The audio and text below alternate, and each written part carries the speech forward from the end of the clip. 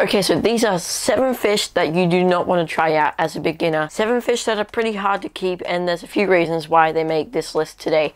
So make sure you stick around to the end for the whole list, and without any further ado, let's get into the video. Okay, so before we get into the list, I just want to let you guys know that some beginners have actually had lots of success with these fish. It's just that quite a few haven't, and there's a few reasons why, and I'll list them separately for each fish so you can get some detailed descriptions on why these fish are such a bad choice for beginners. But this is just my opinion, guys. There's different opinions out there. Without any further ado, let's get back to the video. Okay, so I'm going to try and make this list as interesting as possible, but the first fish we have on the list is the big Plecos. Not your bristlenose Plecos or like your zebra Plecos, those sort of things. I mean the big Plecos. Your common Plecos that get to about this big.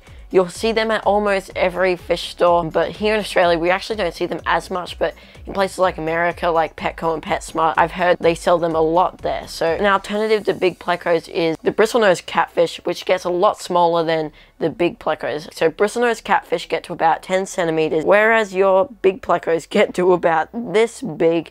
I'm not kidding. The reason why this is such a bad beginner fish is because these fish are kept in such small environments. They need a really big tank. So I reckon a minimum tank size for a Pleco that gets really big would probably have to be at least 100 gallons. You need a monster tank to keep these in. And really, if you do have a tank that's like 50 gallons, 40 gallons, or even down to 20 gallons, do not get these guys to clean your tank. They get way too big, and you're better off getting something like the bristlenose catfish. Okay, so this might shock a few people, but the next fish on the list is the ram cichlids. When I mean ram cichlids, I mean all of your rams, like the balloon rams, the German blue rams, different types of rams out there, even the gold rams. The reason being why this makes my list is because even though so many people have had success breeding them and just keeping them in general, doesn't mean that they are easy. The ram cichlids are actually a very finicky fish.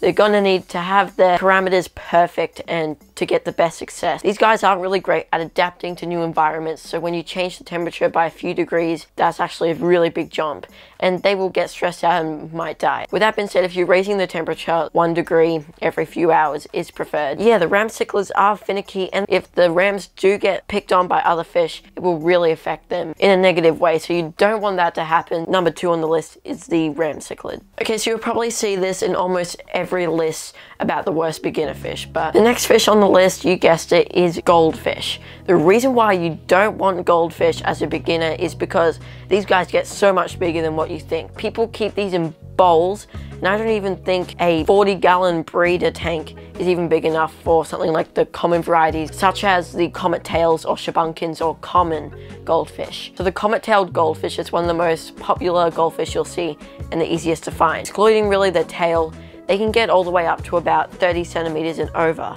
So you're actually going to need a pond to keep these guys really happy. Even those feeder goldfish you see at the local fish stores, they are still going to get really big. So those will get to about 30 centimeters as well. These guys are also big poopers, which means they produce so much waste that you need lots of filtration to keep the water healthy for the fish. So lots of filtration for these fish and a really big tank size. That's why they make my list of worst beginner fish. Okay, so this next fish isn't really a fish that you'll see at your local fish store all the time. This next fish is the flowerhorn. So the flowerhorn is a very expensive fish, at least in most areas. So something a beginner should never try out with. These fish are really hard to keep because they're so aggressive and they actually are a bit finicky. You need to make sure you don't have any sharp objects with these fish because the male's noggin, it can actually pop on sharp rocks and sharp objects. So you want to have really smooth stuff in the tank and not too many live plants. The flowerhorn will eat those leaves right off. They just make the list because they're so expensive and they are pretty finicky. Okay, so number 5 on the list is sharks. So I mean freshwater aquarium sharks. So what I mean by those is the Siamese flying fox shark. I have one myself. I mistaken it for a Siamese algae eater. I'm also talking about the silver shark, the red-tailed shark, the rainbow shark, the red-tailed black shark, all those aquarium sharks you'll see out there.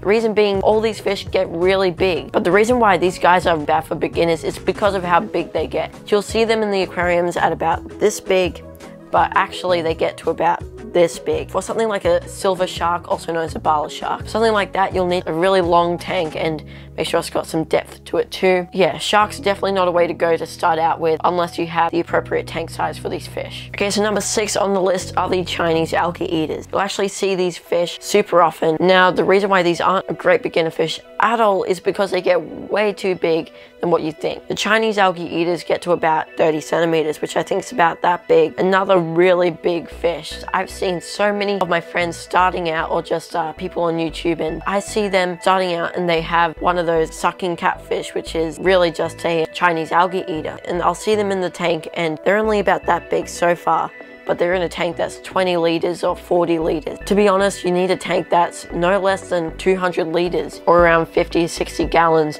But the bigger the better. I recommend you get some smaller algae eaters out there than the Chinese algae eaters. Something like the hillstream loaches or the otocinclus catfish, or even the bristlenose plecos, as I said before. But I wouldn't try out with the Chinese algae eaters. In fact, I don't think I'm going to get Chinese algae eaters any day soon. Okay, so I might get a little bit of hate on this one, but I thought I'd put this last on the list, but this is probably the most important one. 7th on the list of worst beginner fish is any expensive fish. That is a pretty broad option. And what I mean is fish that are over like 20 bucks a piece. I recommend you try go for $10 and under, or 10 Australian dollars. It's probably different in your currency, but something that's probably called cheap. I would go for like cheaper fish. Not fish that are cheap but got poor genetics, like those are sort of guppies, but I mean things like the harlequin rasaboras or the dwarf gouramis or danios, those sort of fish. You should start with those. Even corridoras like the bronze are under $10. I'd first of all have some experience with some fish and then get something that's a bit pricier, that's a bit more fancier, you could say. But any expensive fish I wouldn't go for. In fact, I still try to avoid expensive fish. There you have the top 7 worst beginner fish. Now, these are just my opinion. I hope you guys did find this helpful, and try to avoid any of these fish if you're just starting out and you're watching this video. So thank you so much for watching, and if you did enjoy this video, please give it a thumbs up and subscribe for more content just like this, and for some entertaining ones now and then too. Have an awesome day, and I'll see you all in the next video.